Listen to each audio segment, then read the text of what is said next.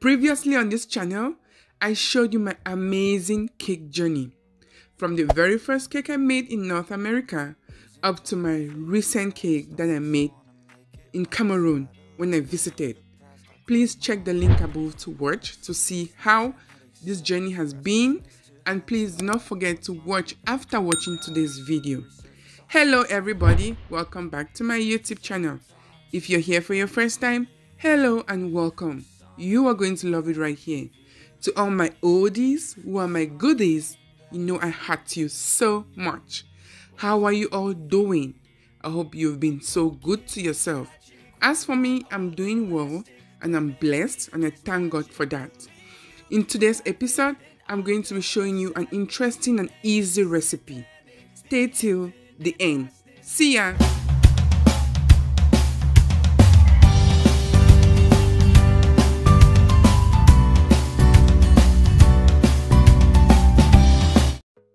Welcome back. In today's video, I'm going to be showing you how to make this plain vanilla cake. It's a very easy recipe. Here are the ingredients.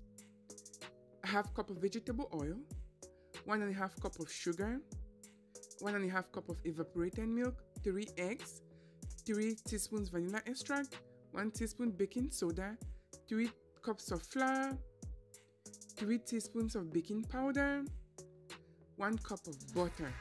Now let's begin. I mix all the dry ingredients together: baking powder, baking soda, salt, and I add this to the flour. Using a whisk, I mix this together to incorporate. Once that is done, I set that aside. Now, in the standalone mixer, I poured in the sugar as well as the butter.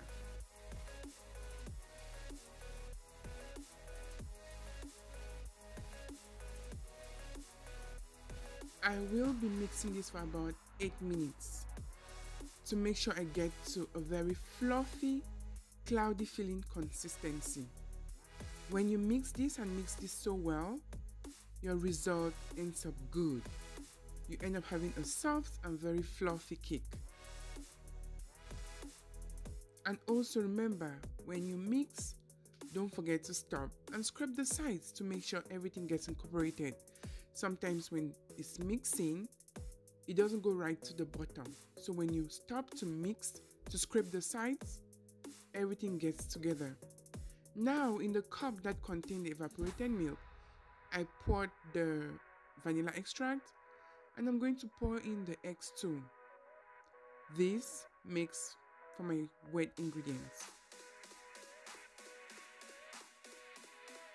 So I stopped and scraped the sides. It's quite easy, isn't it? I know people love vanilla cakes a lot, and this is a very easy recipe. You can do this even using a regular whisk or a hand mixer. That's still fine, and it's going to come out perfect.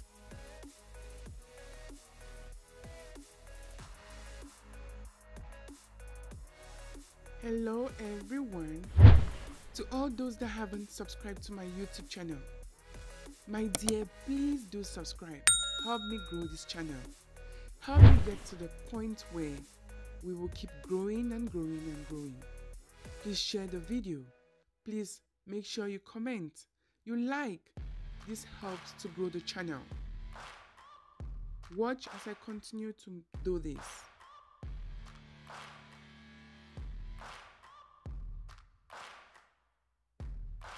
Look at the consistency. Looks soft, right? And quite fluffy. Now I added the vegetable oil. Vegetable oil helps to make the cake stay extremely moist. And we all love moist cakes, don't we? I continue to mix to get to that perfect consistency. And don't forget again, stop and scrape the sides to make sure everything gets incorporated. That should be your mantra.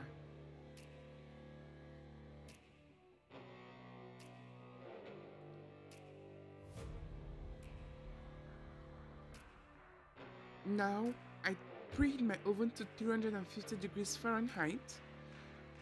Once that is preheating, I continue to mix.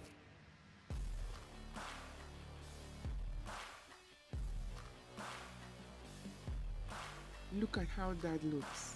So good, right? Now I will be alternating the dry and the wet ingredients. The reason we do this is to make sure everything gets in, everything gets incorporated, everything gets mixed well. Continue to watch as I do this. It's quite self-explanatory, right? Again, if you haven't subscribed to this channel, please spread the word. Subscribe to this channel. Hit the red subscribe button. Let's grow this channel together. There is so much I have to share and there is so much to learn. We are in this together. It's a learning process for everybody. To all those that have subscribed and those that keep spreading the word, thanks so much. I truly appreciate your efforts. I usually do this in about 2 or 3 batches. Again, this is just to make it easier for me to mix. It's lighter on the machine because you don't want the machine to be overworked too, right? So yeah, that's why I separate it in about 2 to 3 batches. Oh, I'm so sorry, I forgot to indicate that I have a cold, so my voice might not be the best. So at this point, I'm pouring in the last batch. I'm going to do a quick mix, not too long, just to make sure everything is in. And after that, we're pretty much good to go.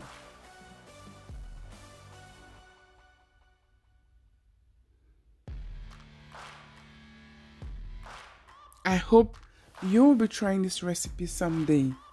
It's very easy and the cake tastes so good. For all those who are not very good on sugar, you can actually do this with 1 cup of sugar or maybe 3/4 or even half for those who are really low on sugar.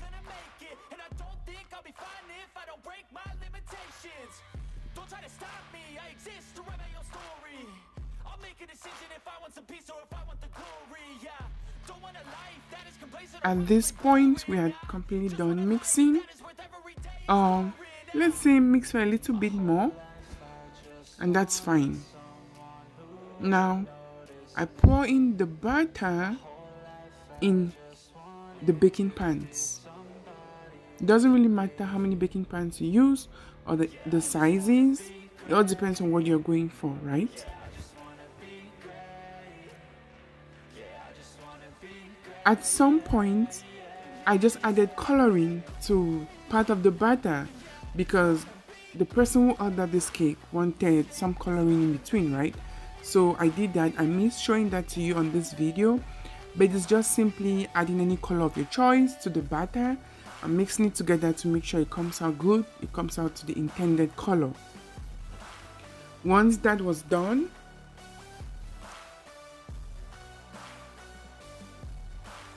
I put it in the oven.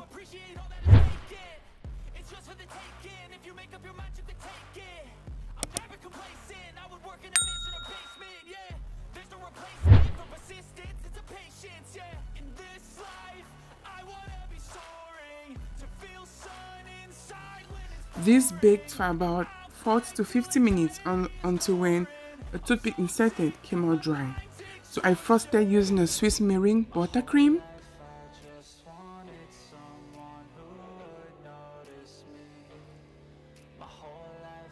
That was quite a clean frosting, right?